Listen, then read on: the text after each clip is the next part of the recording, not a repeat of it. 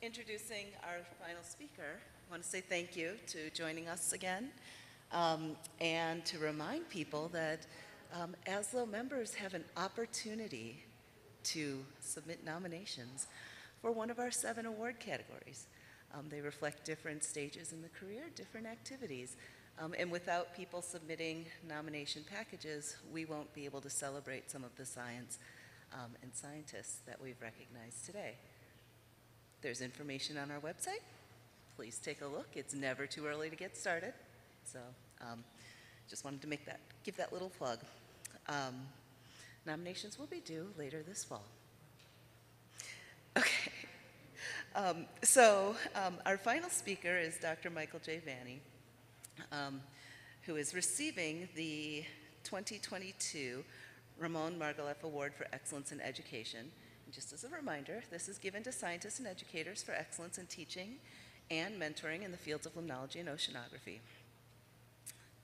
Dr. Vanni is being recognized for his passionate and lifelong commitment to education and outstanding mentoring. Dr. Vanni is a professor in the Department of Biology at Miami University. Dr. Vanni's reputation for scientific excellence encourages his students in the broad areas of animal-mediated nutrient cycling and watershed-lake interactions in agriculturally dominated systems. He believes in collaborative and supportive research among undergraduates, graduate students, postdocs, and research associates. Dr. Vanni's colleagues and former students have noted the considerable impacts that his thoughtful and inclusive mentorship style has had on their own approach to mentoring, and they often evaluate themselves based on his standards. Please welcome and congratulate Dr. Michael J. Vanni.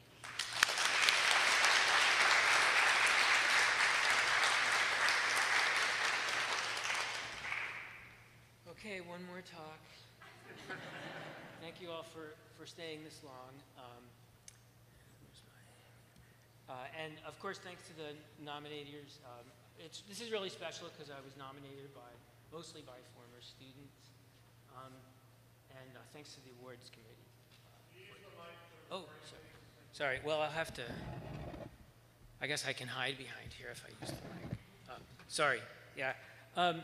So it's a real honor to be even associated, and very humbling to be associated with the name Ramón Margalef. If you haven't read this article in the ASLO Bulletin about his life and his career, I would do it. It's really fascinating. I actually had the opportunity to meet Ramón Margalef at a conference about 20 years ago in Spain. Wayne Wurtzbach sent me several pictures. There's none with the two of us together, but I really actually did meet him. And I'm sure he never remembered that, but it was really fun to meet him. So I'm going to talk, I'm not going to show any data, so you can turn your brains off. I want to thank my mentors and other people. I want to talk about the accomplishments of the people that I've had the pleasure to train, and then just a few thoughts on mentoring at the end. And I want to start with a quote by a baseball player, which is probably a ASLO first. But so Buster Posey, a baseball player, retired after last year, and they honored him a couple weeks ago, and he said, "I never thought this was about me. This is about me being part of something." And that's the way I feel as well. So I want to start with my parents. So I grew up in New Jersey. This is actually Lake George. My parents went there on their honeymoon. It's the only connection I could find between my parents and lakes and me. So they were not scientists. There's no scientists in my family. Their parents were all immigrants from Italy. My parents didn't go to college. They never had the chance, but they made sure that we did, my siblings and I. And speaking of my siblings, I want to thank them too. I'm the handsome one on the left there. My younger sister and older brother have been very supportive over the years, all my life. And now I want to talk about my mentors, starting with my undergrad career. I went to undergrad at University of Montana, and it was actually kind of amazing because my parents had never been west of Philadelphia, but somehow they let me go to the University of Montana. And I had some great mentors, Andy Sheldon, a stream ecologist who I took a couple classes from. But the best thing about Andy was I could literally walk into his office anytime without an appointment. And he'd spend an hour talking to me about the strategies behind going to grad school, where I should apply, and all that. It was really, really awesome. The other one was Gary Vineyard, who was only at Montana for 1 year, happened to be my junior year, and I did some research in his lab. And before then, I never knew you could do research in a lab as an undergrad. It was really cool. Then I went to grad school and worked with Mike Lynch at the University of Illinois. If you know Mike, you might know his work on Daphnia genomics, but at one time he was a food web ecologist. And Mike Pace is laughing because he knows that. And so I worked with Mike in grad school, and I like to think about mentoring nuggets that you get from people who are your mentors. And Mike's mentoring nugget was basically do good science. This was kind of the state of mentoring back then in maybe 1980. I'm being a little facetious, but actually it was great advice because I was right out of undergrad. I didn't know what I was doing, and I really did need to be taught how to do good science, and Mike was great at that. I did 2 postdocs. The first one was with Dave Schindler at the Experimental Lakes area. Dave was a great person to work with and super supportive in every way, and his nugget was do whole lake experiment. And I'm not kidding you. Actually, I got there on my postdoc, and I said, well, what did you have in mind? And he said, well, I want you to do some food web stuff and do a whole lake experiment. It's not every day you get that opportunity, so pretty nice. My second postdoc was at University of Wisconsin in Madison at the Center for Limnology, and Jim Kitchell was my official mentor. And those of you who know Jim, or knew Jim, wouldn't be surprised to hear that he had like 5 mentoring nuggets every day before lunch for you. But the best one, and the one I actually didn't listen to, was life is too short to spend it all in Ohio. So here I am 33 years later, still in Ohio. But I have gotten to work in other places as well. Steve Carpenter was sort of an unofficial mentor. Steve was not yet at the University of Wisconsin, but he was there one of my postdoc years on sabbatical. So it was great because he was there on sabbatical, he had no teaching, and I interacted with him a lot, including work on a Lake Mendota food web model. And when we were making the model, Steve said, if you can't find a parameter value in 20 minutes, just guess. And I don't know, maybe this is why he was so productive. But and so you might notice a pattern here about my mentors, demographically speaking. They're all white males, obviously, and if you think diversity and inclusion was not so good, is not so good now, it was a lot worse even then.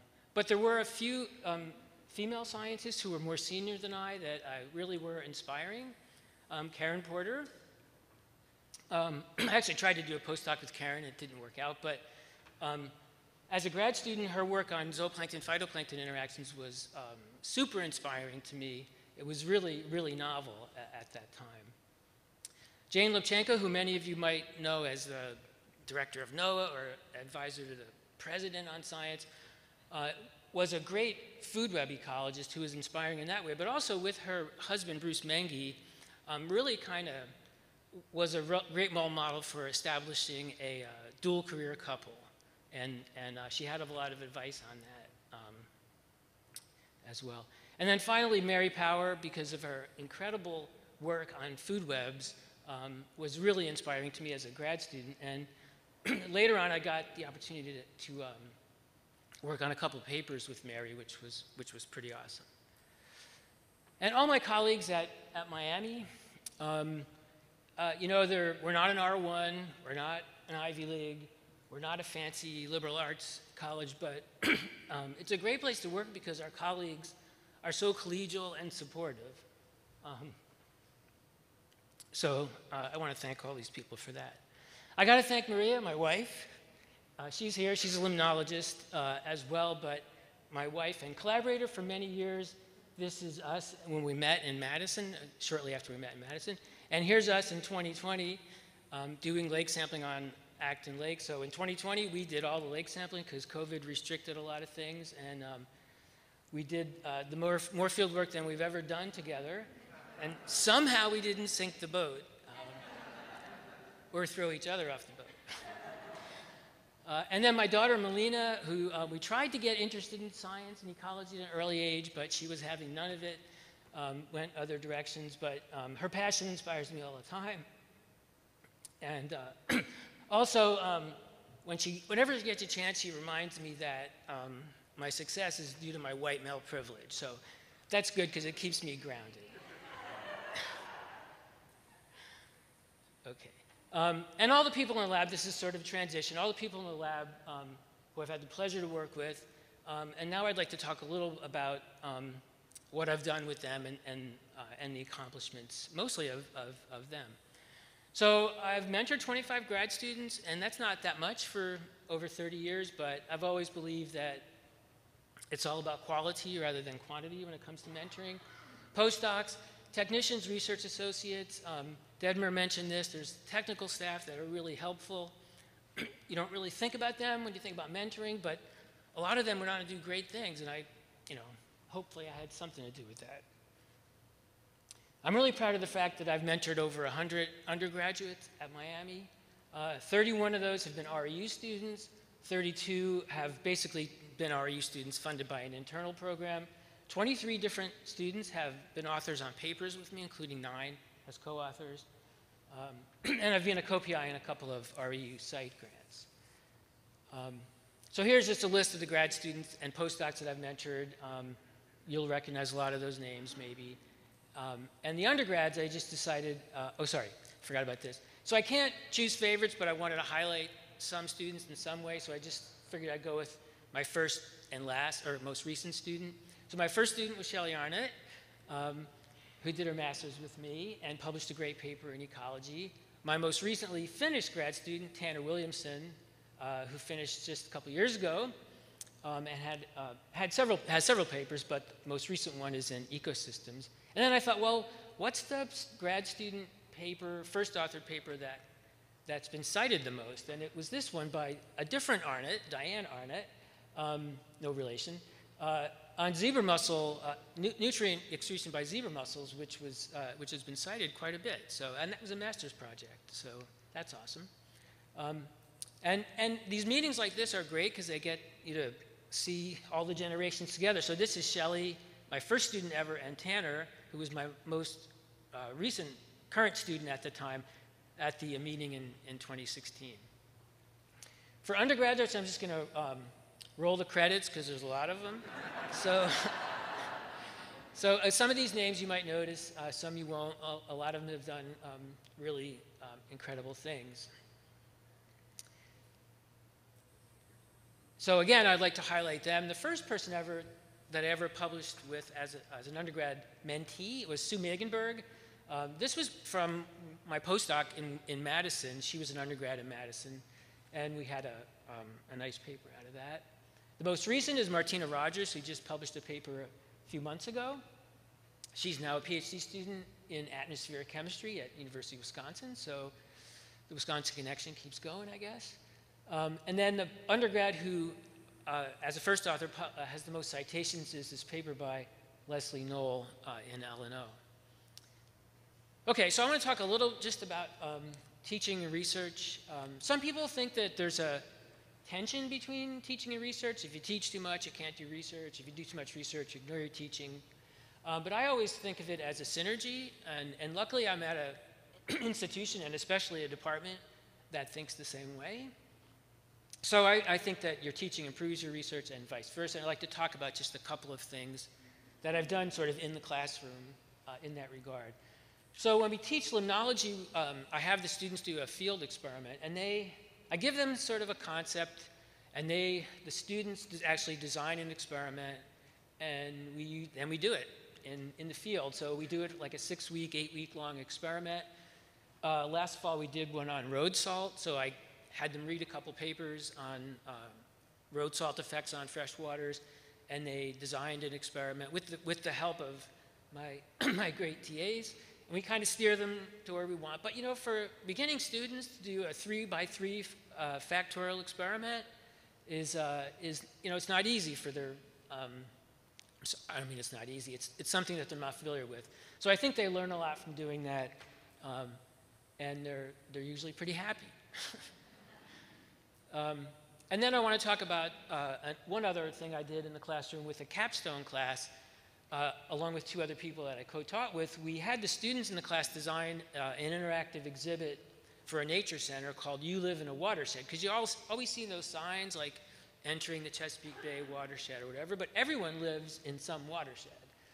So the students designed this exhibit in a senior capstone class. Then we actually had the exhibit built by the people at the Cincinnati Museum of Natural History and Science. And then it's currently on display at the Nature Center on the shore of Acton Lake, our main research site. And this is the exhibit here. And my co-instructors, Don Kaufman and Ann Ripstra, and a few of the students who helped design it. And then we decided, well, let's figure out if it's doing anything. So I collaborated with a colleague from the psychology department of Miami, and we, excuse me, we did some surveys, and we found that both adults and K through 12 children were actually learning something from that display. So that was pretty cool. So, you know, when I made a joke about mentoring status when I started out in grad school, and I think a lot of early career people now get to do really cool mentoring workshops, and that's great, but it took me a while. But finally, last year, I did this thing. We have these faculty learning communities at Miami where faculty from different departments get together and discuss issues and, you know, do other things. So this had 11 faculty from different departments, sciences, languages, social sciences, whatnot. And we read and discussed these two books. So finally, after 30 years, as being a faculty member, I actually got some formal training in mentoring. So that was fun. But they have this book here on being a mentor lists 18 different functional mentoring competencies, some of which I think are common sense, but there's a few of them here that I've listed, and the two I want to focus on just for a second are these. One, be an intentional model, so basically be a good role model for your students. You know, your students will see what you do, and if you tell them, you know, here's a deadline, and if you don't make your own deadlines, why should they, right? And things like that. So I think that's important. My students are laughing at me because I'm always late. And then provide professional exposure and visibility. So we still have, some of our students have already presented, but there's 3 more. Alexis is actually presenting her poster right now, so all of you run over there after this.